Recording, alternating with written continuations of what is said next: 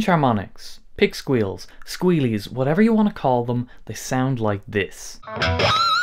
It's truly a technique that's like riding a bicycle. Once you know how to do it, you'll never not be able to.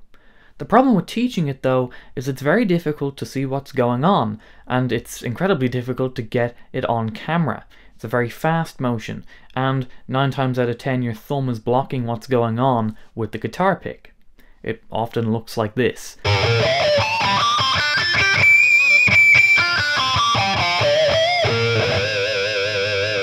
Now I don't think you can learn a lot from that, so I'm going to do something a little bit different. I'm going to use some unusually thick guitar picks. These are picks from Hushmead. There's already a video on the channel about them if you're interested.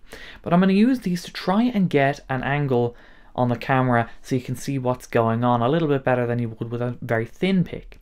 I'm also going to use some slow motion because what's happening happens very fast, so hopefully this will help. Let's get into it. First, I'd recommend that you hold your pick like this, pretty close to the edge, but where you can move your thumb closer without having to readjust your grip. Your thumb is an important part of this technique. Now you can do a pinch harmonic on just about any note on any string, but for this video, we're just going to focus on the B note on the 4th fret of the G string. It sounds like this. For a lot of this video I'm plugged in, I'm on a gain sound, but for practicing I'd recommend unplugged. You'll get your technique a lot cleaner that way.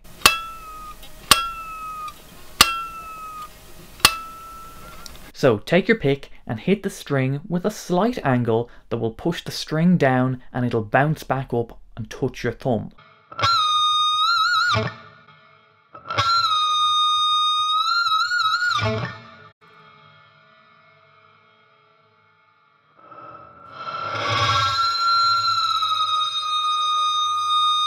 Let's see that with a different angle, just how close my thumb is to the string.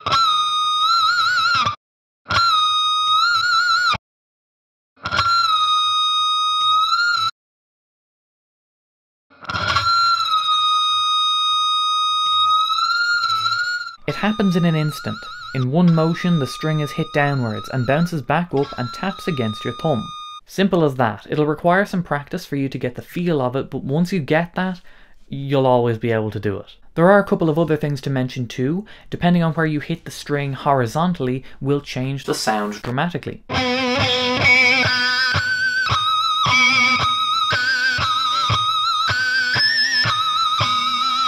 That's all down to taste though. And finally, vibrato of the note is very important. Vibrato is just how much you wobble the string. You can be subtle about it, or you can shake it all about. It's really up to you. Here's a few examples.